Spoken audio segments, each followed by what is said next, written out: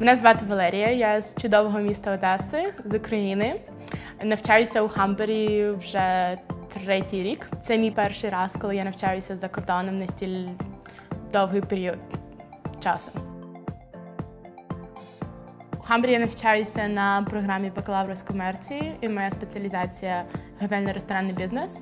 Те, що подобається мені найбільше у цій програмі, це те, що більшість професорів, вони з індустрії, вони викладають дуже докладно, і усі знання, які ми отримуємо з класів, вони усі дуже важливі для подальшої роботи.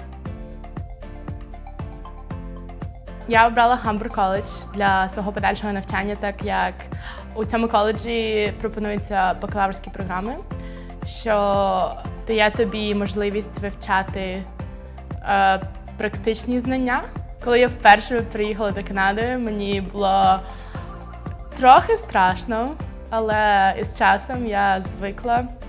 Це нова культура, це велика кількість нових людей, яких ти зустрічаєш, які становляться твоїми друзями. Перш за все, потрібно це все приймати і почуватися як вдома. А те, що запам'яталося мені найбільше з усього періоду мого навчання в Хамбері, це те, що я закінчила рік навчання за кордоном як студент Хамбера, тобто я була студентом по обміну у Європі у 2 різних університетах.